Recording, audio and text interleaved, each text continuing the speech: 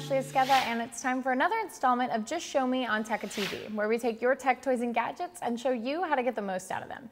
Today I'm going to show you a new feature in Lion OS 10, which is for Mac. It's the newest iteration of their operating system, and it's a feature called Launchpad. A Launchpad's a new feature that allows you to very easily organize all of your apps. Now you can open up Launchpad in one of two ways. You can either use gestures to open up Launchpad, or you can actually look for the little shiny disc in your dock bar that looks like it's silver and it has a rocket ship in it. And that's what we're gonna do. We're gonna lift off and we're gonna use and organize our apps. So if we click on that, you will see a beautiful little screen come up, and I've already made some folders, but you will have every single app that you could possibly imagine in here. So you don't want to scroll through all those, that's a lot to go through, so let's go ahead and put folders together. So folders in Launchpad is a really great way to organize your apps into different categories or genres.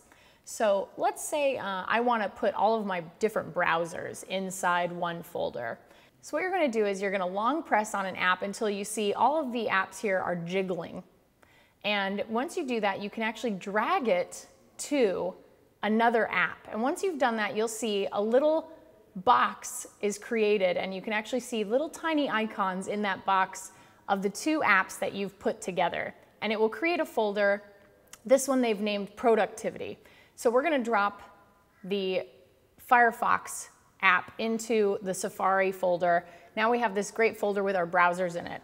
Well, what if you want to rename it? Okay, so what we're going to do is you're going to double click on Productivity, and you'll see it's now editable. So I'm going to put browsers right in there and hit enter. At that point, you can actually click outside of the folder to close it, and you'll see all of the icons have stopped jiggling, which means it's set.